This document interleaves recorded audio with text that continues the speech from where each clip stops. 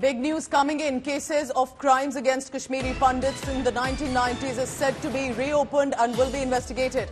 After 33 years, the investigation on the crimes against the Kashmiri Pandits will now be probed, and it is the state investigation agency that will start with the murder of Justice Ganjoo. He was one of the first to be murdered in broad daylight in 1989. He was killed by the JKLF terrorists, of which Yasin Malik was an active leading member. Ganjoo had sentenced terrorist Maqbool Bhatt to death, and in turn terrorists killed him, and then followed a spate of killings and exodus. Sunil G. Bhatt gives us the latest on that. Sunil, what is the update that you have? What exactly will be investigated in these cases? Absolutely, Pooja. This has been a long pending demand of the Kashmiri Pandit community that the crimes that were committed against them by the terrorists in early 90s, that they should be probed.